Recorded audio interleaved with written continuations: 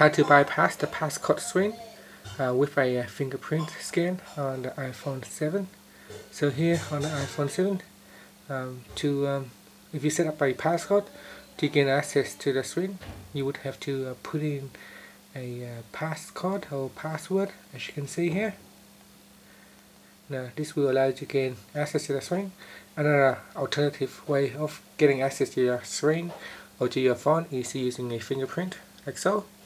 So to do so, from your home screen, go into settings and then go down and tap on Touch ID and Passcode. Now if you set up a current passcode, you need to put it in. So I'm going to put in the passcode. Once you're in here, you can add a passcode by simply adding a fingerprint.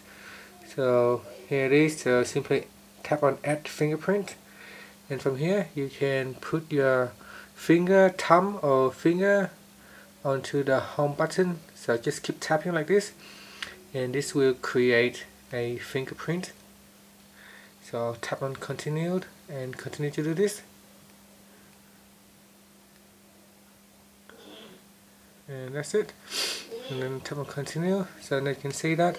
And instead of putting in a passcode, you just have to put your finger on the fingerprint like this, and you can quickly access your phone, as you can see here.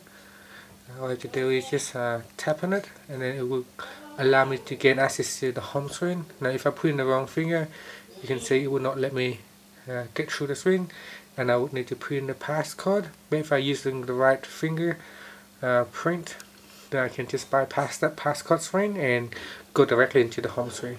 And that's it. Thank you for watching this video. Please subscribe to my channel for more videos.